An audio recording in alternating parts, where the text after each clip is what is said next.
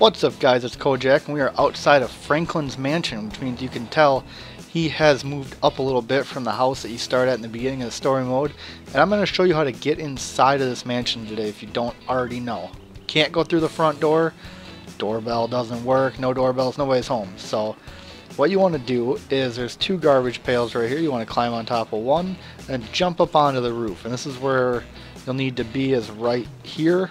Somewhere in this area along this wall you're going to want to do this.